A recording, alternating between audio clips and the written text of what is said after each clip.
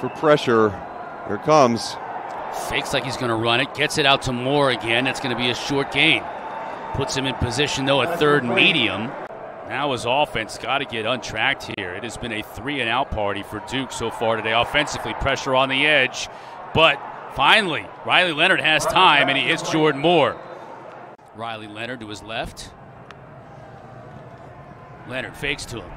Wanted to go into the flat, instead goes up top. Beautiful catch by Jordan Moore. He caught it.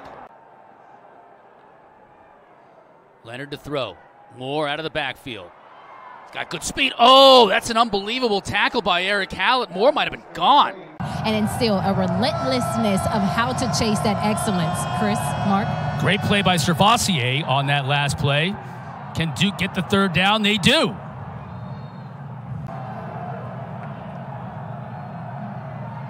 Leonard on the rollout. That's a nice pass play. Completion made by Moore. He's done wonders with this Duke offense this year. They got to have a big fourth quarter here. They got a receiver wide open. That's Moore, and he'll run under it and score easily. 49 yards on the defensive breakdown from Pitt. Moore didn't have a Pitt Panther within 20 yards of him. Right? Watch his eyes.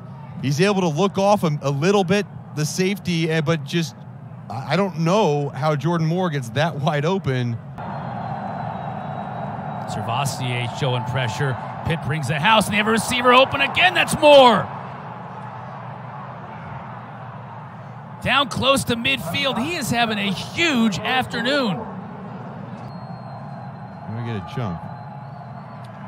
Pitt brings pressure. Leonard nowhere to go. Pump fakes, stays alive. Has a receiver. Of course it's going to be Moore.